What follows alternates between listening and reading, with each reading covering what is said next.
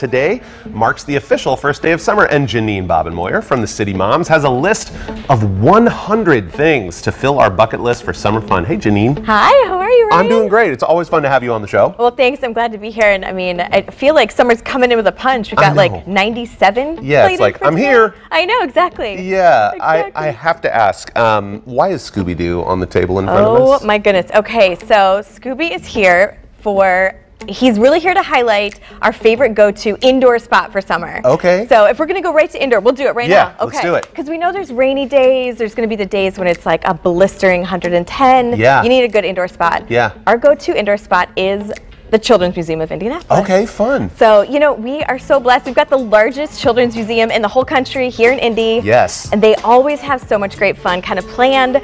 At the Children's Museum this year, they have just opened Scooby-Doo Mansion Mayhem. Oh my gosh, and that's fun. I know, and this guy's been in our family for a while, so I had to bring him with because he's just so iconic. And, you know, even some magnifying glasses really kind of give off some Scooby feel solve the case for Mystery Inc. Yes. Yeah. But Children's Museum, they've got Scooby-Doo Mansion Mayhem just opened, and then, you know, that Dinosphere exhibit just reopened in March. Yes. It's phenomenal. That's cool. Like, great spot for educational time with your kids. They've got the paleontologists on site. You can actually like go up to their window, observe some of the work they're doing, ask questions. So it's really our favorite go-to spot during. Sounds really immersive. Like indoor. Yes, yes, cool. exactly. Any other indoor stops that we need to go hit up? I want to go outdoor. Can we do that next? Let's do it. Yeah, okay. Let's go on outside. So outside, our favorite outdoor go-to is your local park system. Okay.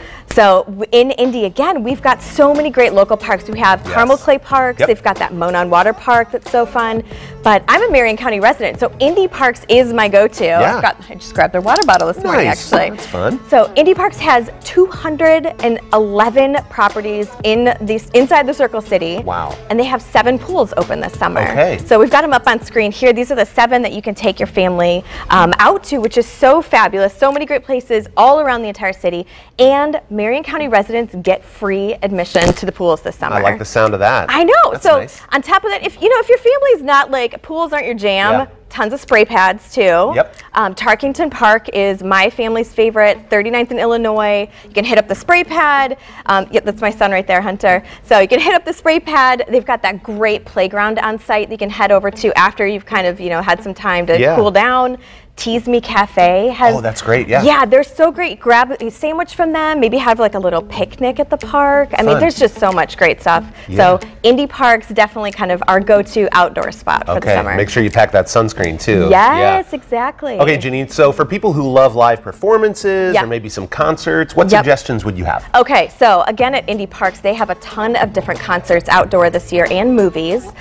City of Fishers is doing tons of their own city concerts, but my go-to this year is Rock the Ruins at Holiday Park. Oh, what's that all about? Okay, Rock the Ruins. If you haven't seen this lineup yet, they've got like Counting Crows, Dashboard Confessional. They have Ani DeFranco coming. Nice. Leanne Rimes next month. So tons and tons of performances at the Ruins at Holiday Park. Super nice, intimate venue. I mean, you can go with a girlfriend, you can go with, date night, you can even take the family. It's really family friendly, but take your own chair and blanket. They've got tons of food vendors on site. Lou Malnati's has pizza. Oh, we love Lou Mal's. I know, they're the best. They were on the show recently. So, I mean, Holiday Park, Rock the Ruins, just like the perfect concert that you can get to for the summer. Sounds like a blast. Like I love Indiana in the summer. I've lived here since like the early 90s, and just like as these days get longer, it's so much fun to just go out and have a blast. And what I love about all these ideas is that so many of them are free. Yes. Yeah, you're not going to break the bank on these. Absolutely. Yeah. Where can people find it if they want more info, Jeanine? Have our whole 100 things to do this summer list on the blog, so citymoms.org/blog, and we also have our list of best indoor play areas there too. So and so much info. What a great resource. Go check out. And when you use the code TheCityMoms, you get $2 off your ticket